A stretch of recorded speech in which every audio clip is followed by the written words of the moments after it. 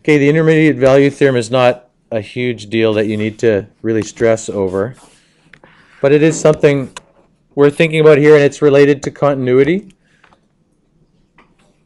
Okay, the intermediate value theorem is just an idea that if you have a function and you know something about it being continuous, if you know it's continuous from A to B, if you know a function is continuous from A to B and you know this is its value here, say 1, and its value at B is 7, if you know it's continuous, so I'm going to put if continuous, I'm going to write this into kind of everyday language that I would. If you look in the textbook, it's very mathematical how they've written it out, which is fine. If you know it's continuous, however it goes here, it has to take on every value from 1 up to 7. Okay? A real world example of this is if you're in a hot air balloon or something and you're 100 meters off the ground, feet let's say, maybe meters, I don't know how high you go in a hot air balloon. If you're 100 feet off the ground, and then later on, so at like 1 minute after start or something like that, and then 10 minutes later, it's probably too fast to ascend, but you're 400 feet off the ground, and you know that the balloon travels continuously, you must have at some point you've been at every one of these altitudes, right? Does that make sense? I mean, that's intuitively obvious, right? You don't suddenly teleport from, 150 meters up to here, right? If this is a graph of, I got 1 and 7 here, different numbers, but if this is kind of like the hot air balloon, it has to hit every one of these altitudes in here if you know it's continuous. Now, the hot air balloon has to be continuous. It doesn't travel suddenly, jump up. That's all the intermediate value theorem says. If you know it's continuous, then it must hit every value, okay? So I'm going to say here, if this thing is continuous on the interval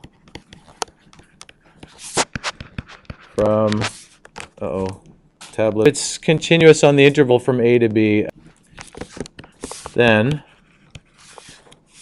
if we call this f of x, we need a name for it. Okay, if f of x is continuous on that interval, then f of x takes on every value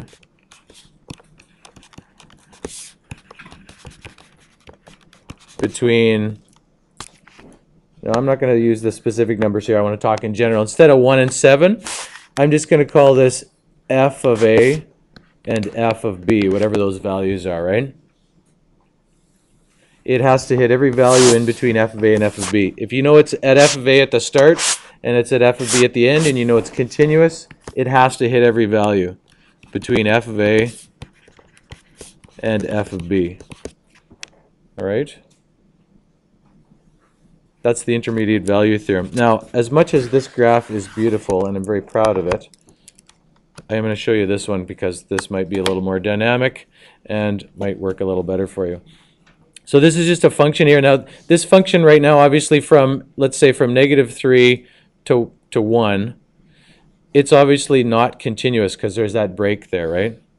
There's a point of discontinuity at -1. So if I start at this side, it's continuously, like you watch the red line on the y-axis here.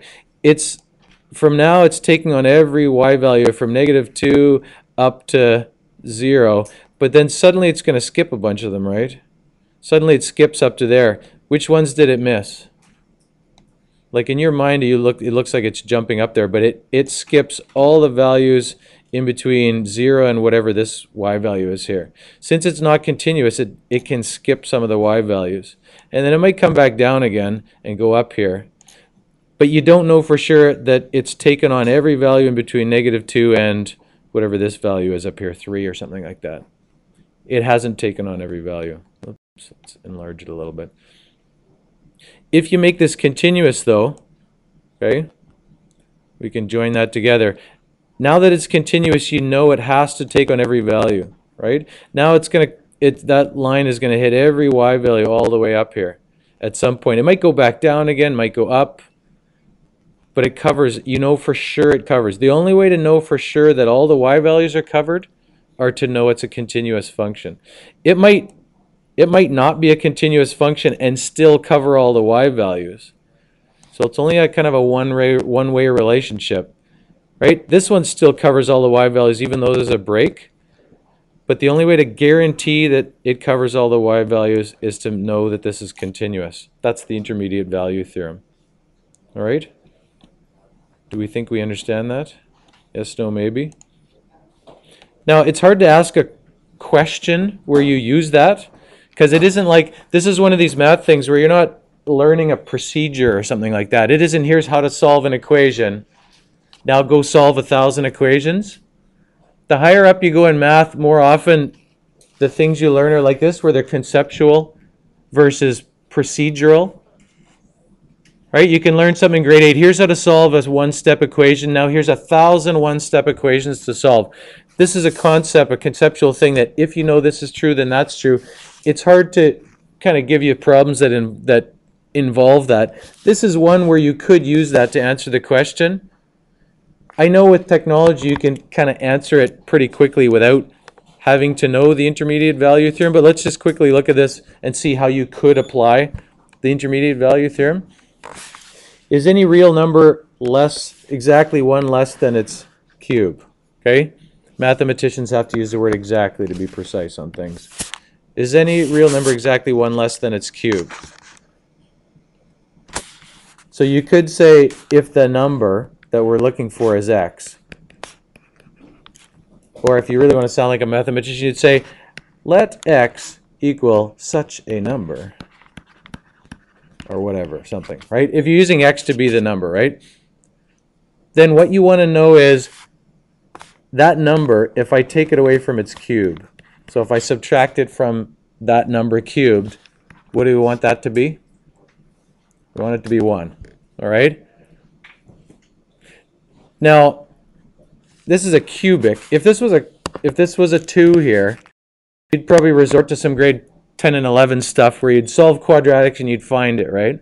The problem is if this is a cubic, there's a quadratic formula. Is there a cubic formula?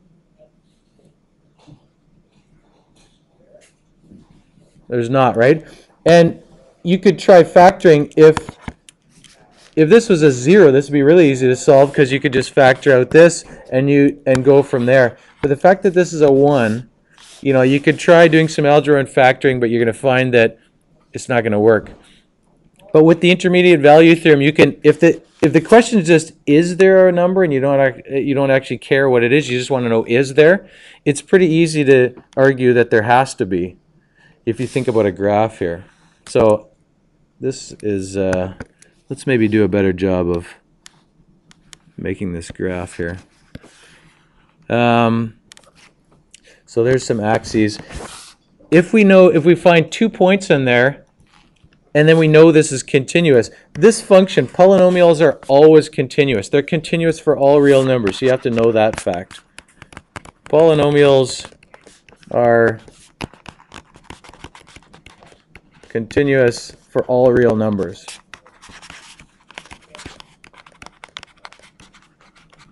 So as long as you know that fact, and you find a couple values on a graph here, if we look at a function that we call f equals, or not f, yeah, I was writing something different than I'm saying here. If we use a function that's f of x is x cubed minus x, so if you graph this and then look at what the graph looks like, and not even graph it, we're just going to say, we can look at 2 points here and answer the question. Okay, let's shrink down this so give myself some more room, which is not going to work, so we'll just move it over. There we go. If we know 2 things here, let's say, what's f of 0? If this is our function we're going to look at here. What value do you get? Is the number 0? The number's obviously not 0, right? You could just start doing by trial and error. What's 0 cubed minus 0 is obviously 0, so this is not it, right? The number's not 0, but if you put in 0, you get 0. What about if you put in 1?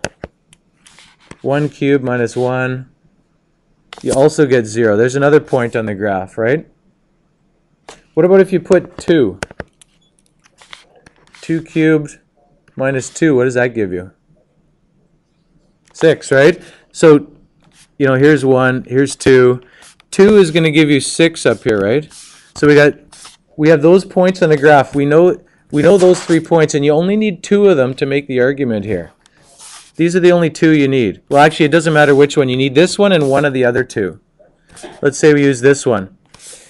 If you know that it's continuous everywhere, and you know at this point it's at 1, and at this point it's at 0, and this point it's at 6, like it's at this level, and then it's at this level, and we want to know, is it ever at this level? Is it ever 1? Doesn't it have to be at 1 at some point?